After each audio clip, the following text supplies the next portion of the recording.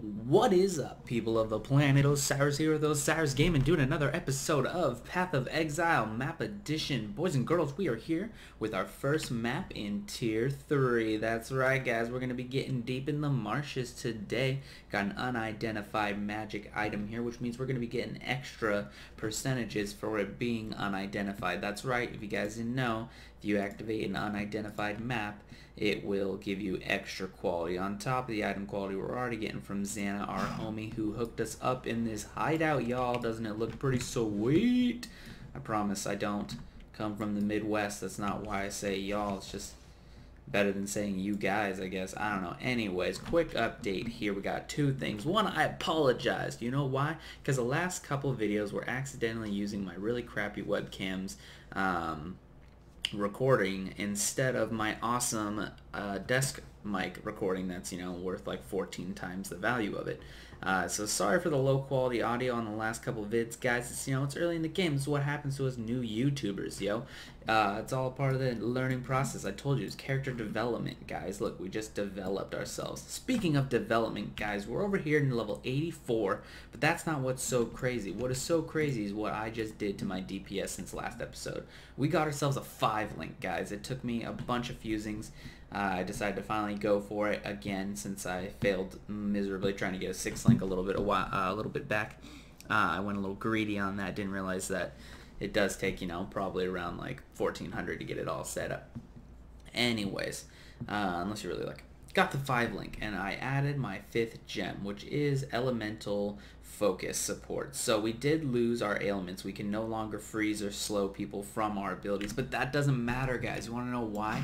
Because I got over 22,000 DPS upgrade. That's right, 22,000. Look, my resting DPS is higher than like my DPS was when we last took off. You want to know where we're at, guys? We're at 70,000 plus DPS. We finally hit it. I didn't think this character was gonna get to it, guys, but it did, and it got to it real easily. I haven't even gained the 6th link, which I know is just gonna add just redonkulous amounts more DPS. And now that we're here, look at that, 70,737, guys. That's 777.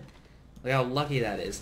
But yeah, you know, we're not freezing anything, but stuff literally just bends over for us. I mean, this is literally about as easy as it's going in the current maps that I'm at, which I think I've upped myself to tier 8. That's where I'm at right now. Like, let's just go take the boss on right quick in the beginning here, and then we'll finish the completion of this map after the fact, guys. My little dude doesn't even die as much quite anymore because things die so quickly that I can just, you know, sit here, my life gain from my immense amounts of damage, even single target. It's just crazy, guys. We just got a nailed fist. I think I already have that, but what's more important is that 2-stone ring there and the graveyard map. Not going to want to miss that. We are pretty much at getting a full big page worth of chaos cells, which is 10 sets if I'm correct. Last time I counted, I believe it is 10 sets. Another map on the floor here. Chromo piece as well. Anyways, so that's going to give us 20 chaos orbs. Since we have 10, you get 2 per transaction that you do, assuming you do it properly.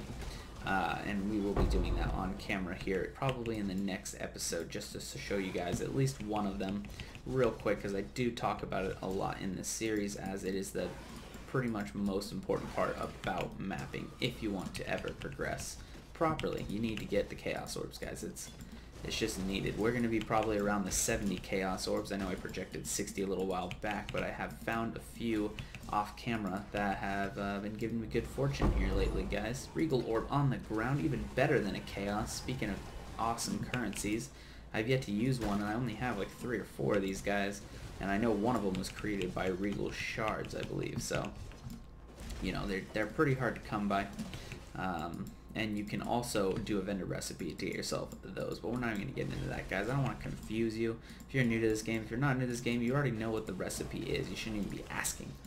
Now, what some people were asking is, what is my gem setups for my skills? I did post it on a comment in my last video about 3 or 4 videos back, so feel free to check that out. I think I am going to start posting it on like every video in the description or something from here on out, just so that you guys don't have to ask me for that. Although I do enjoy the comments, so comment below, guys. What you guys been up to? How's your character going? What kind of build you guys running? Just suggest me something. Obviously, we're getting pretty end gamey here.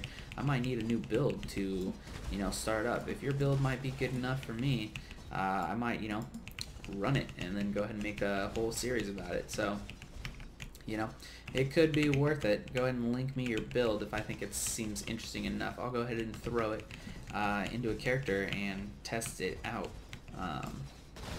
So yeah, we're already almost here at completion. I didn't really follow my standard go around the corner. I kind of got sidetracked talking to you guys after I defeated that boss so easily, and things just die so quickly. That running around is really easy.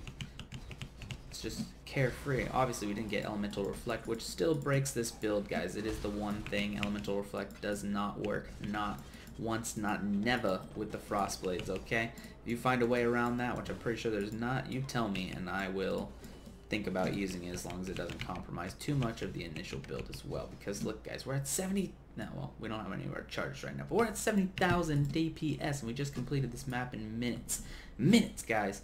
So, you know, that's pretty freaking awesome. It's an awesome build. I can't wait to continue doing this series because it really is just exhilarating seeing how easily this guy just chews through stuff.